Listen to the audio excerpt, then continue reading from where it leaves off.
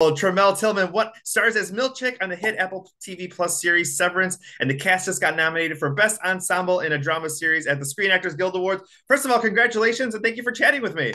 Thank you so much. Thank you. It's such a delight. Let's talk about the last episode of Severance. Obviously, a lot going on with Milchick, with Harmony, with Helly. I mean, there's so many questions that you got left with. Tell me about this period of like having to wait for answer those questions and getting ready for season number two. I mean, it's been agony because I want to know what happened.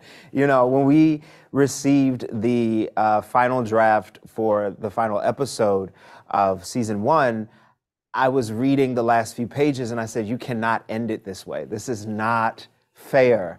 And it ended that way. And so I have been eager, along with the fans, trying to figure out what is going to happen in season two. And it's been a delight to be able to film it. And we're still in the process of working on season two now.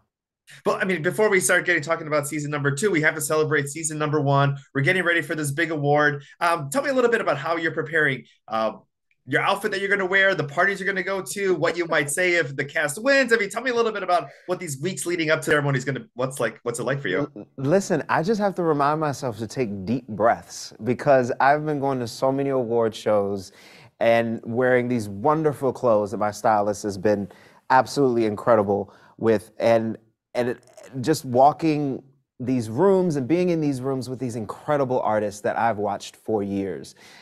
So we're in preparation. I'm in preparation to get ready for the SAG Awards while filming, and so it's been a process.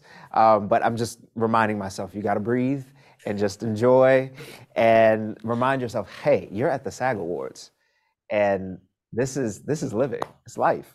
Oh, exactly. There's going to be so many amazing people there. There's going to be so many festivities taking place before and after parties, pre-parties. Are you planning all that out as well too? I'm going to go to any party that I'm invited to. You sound just like me. And if I have to have my own party, yeah, if I have to have my own party, I'll do my own little melon party by myself. Let's talk a little bit about what the series, means to people, because obviously with a lot of people working from home and a hybrid model, those lines between work and home have really gotten blurred. And this series really resonates with so many people. Yeah, I mean, the show is so much about balance, right? And we're working so hard to figure out what that balance is. How do I leave work at work and life?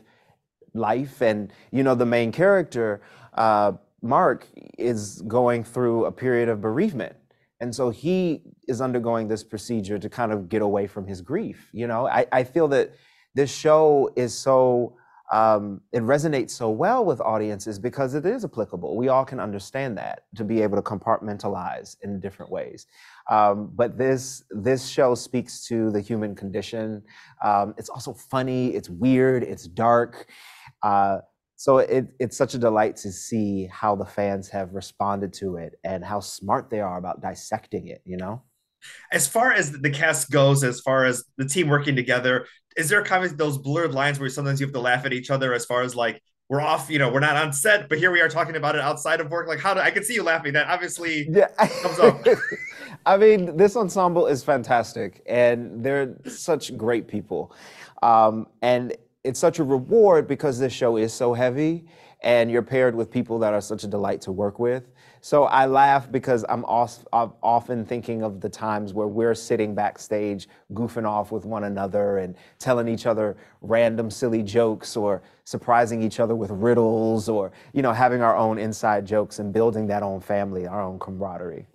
Awesome. Well, we can't wait for season number two. I think it's coming later this year or early next year. I don't have an answer for you, but I do know it's coming. It is coming. I promise you. They're filming it right now. It is coming, but hopefully we'll cross our fingers. And we want to celebrate season number one. So youtube.com/Netflix, where you can watch the SAG Awards on Sunday, February 26th. And stay tuned for Severance season number two, coming to Apple TV Plus later this year or possibly early next year. And much success. And can't wait to see the awards and crossing my fingers for you and the team. Thank you so much. I appreciate it. Have a great one. You too.